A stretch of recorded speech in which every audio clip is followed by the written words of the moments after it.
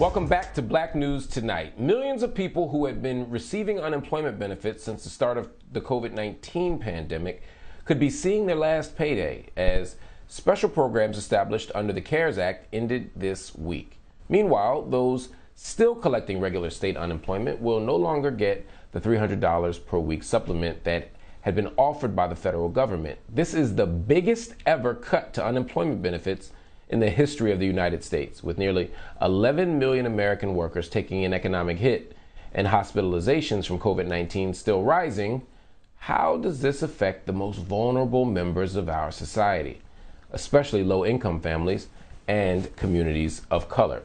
Joining me now to answer that question and to discuss this issue of vital importance are Saru Jayaraman, the president of One Fair Wage, and Andrew Stettner, senior fellow at the Century Foundation. Thank you both for joining me on Black News Tonight. Andrew, I'm going to start with you. Give us a sense of the scale of what's just happened. What does it mean for Black and brown workers who historically have had higher rates of unemployment anyway? Well, I think we've never seen this many workers cut off of benefits at once. As your opening said, 8 million plus who lose all their benefits, another 2 million that will lose that $300 supplement. And, this has been a very unique economic downturn. Yes, Black unemployment has always been high during recessions, but it's been even more concentrated during this pandemic. It's been those service sector jobs, restaurants, hotels, and not our factories or our construction workers, that lost work because of COVID. And, when things picked up, many of the white workers, that temporarily were furloughed the national shutdown, they were able to go back to work, but we saw Black unemployment not go back down. And these are the workers that have relied the most on unemployment benefits. And it's coming at a time when we were told, that we'd have herd immunity and things would be back to normal, by Labor Day 2021. And we're not there. And now these benefits have been cut off. And we know from the data and our own experiences that some of the stimulus funds and other funds that were given, Black and Latino families, they had to spend that to catch up on their bills. And then, unlike white families who may be able to save a little bit more of that money. So now they're going to have a personal safety net. The jobless safety net is not there. And finding work just got really complicated because of this Delta surge.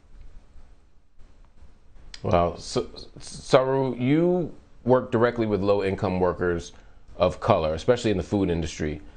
Help me paint a picture here, a human picture of this. What are some of the things you're seeing?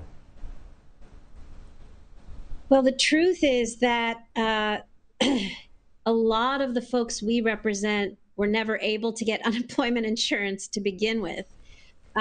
There is a sub-minimum wage in our industry. Tipped workers can receive a wage as little as $2.13 an hour because they're supposed to get tips. It's a direct legacy of slavery. It results in tremendous inequity, poverty, sexual harassment, racial inequity because of customer bias and tipping. And so a lot of workers, when the pandemic shutdown happened last year, about 2/3 of the workers we surveyed, and we surveyed about 250,000 workers, 2/3 told us they couldn't get unemployment insurance because they were told their wages were too low to qualify for benefits. So a lot of the workers that may be cut right now, we've seen already workers of color, low-wage workers already experience what a lot more workers are going to be experiencing right now. In the service sector, a lot of workers who couldn't get unemployment insurance last year went back to work before they felt safe, before they felt ready.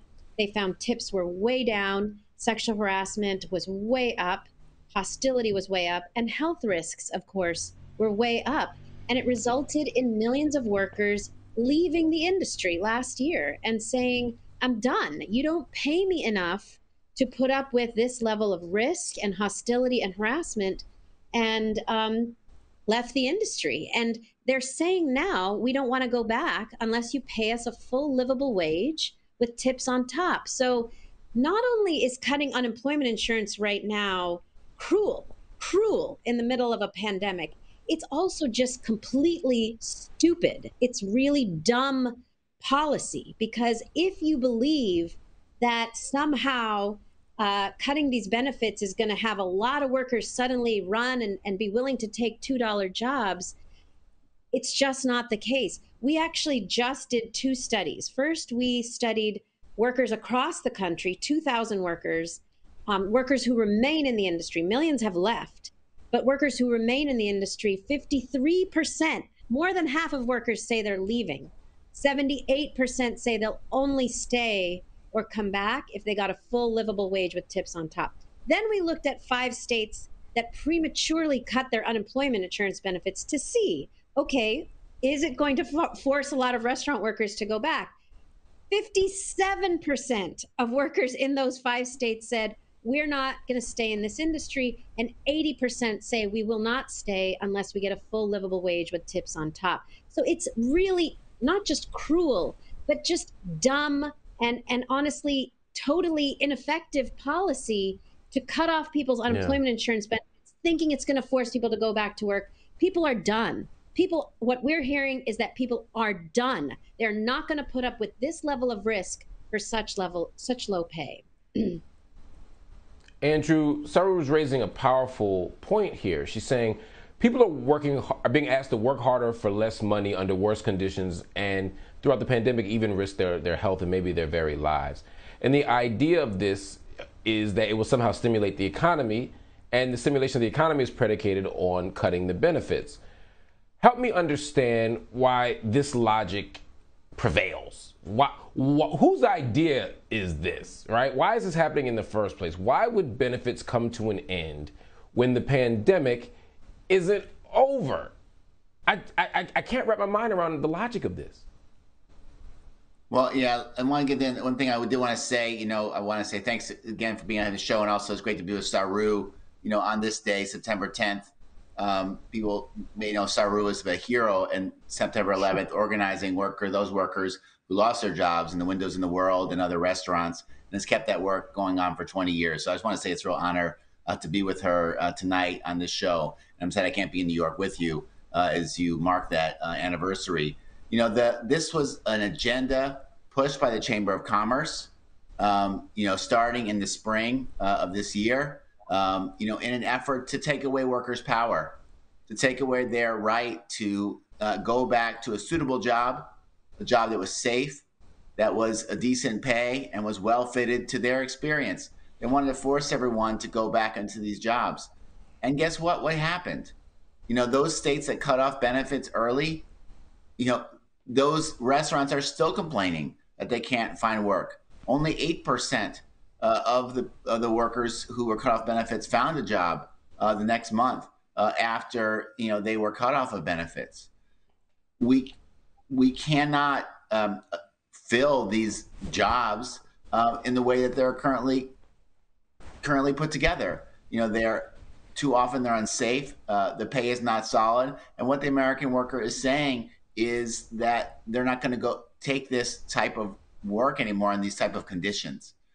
And and the real problem here, this decision, was made because of that political pressure, and at a time when people had a hope that the situation would be better, different than now. Now, I would say at that point, we knew all these millions would be cut off because it just takes time to find work. And we know that there wasn't enough time between the spring and Labor Day for people to find work. But they had no mechanism in place, because it's been a very willy-nilly policy. They had no mechanism in place to pivot, to tie it to the unemployment situation, to tie it to public health.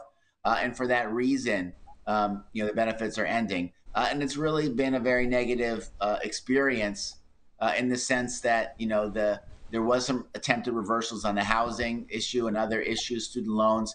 But for this one, we've gone again to the blame the victim, idea. We're blaming the unemployed, for the situation, when the money that was coming from unemployment, that's one reason the economy was recovering so well, because people had money in their pocket to spend. And that was benefiting everyone. Exactly. Big business. We had money in our pockets to spend. Now, again, whole bunch of black and brown people using that money to pay bills, to make sure their basic needs were met. We weren't necessarily going to big box retailers and getting TVs like the caricature of poor black and brown people said, but we definitely were stimulating the economy when we had those benefits. Cutting them will not do the job. Andrew, Saru, you have made a persuasive argument to me. I hope the powers that be recognize the brilliance of your argument and the analytic precision that you're offering to say that we have to restore the benefits, but we also have to give people living wages, especially in industries where they historically have not. It's not enough to just restore the status quo. We must exceed the status quo in order to get economic justice for the vulnerable of America. Saru, Andrew, thank you both for joining me. Everybody, be sure to join the conversation. We want to hear from you. So make sure you go right over to the BNC Instagram and Twitter pages. Let us know how you feel. Also, visit our website, bnc.tv, and subscribe to our YouTube channel to make sure you get all the clips from the show.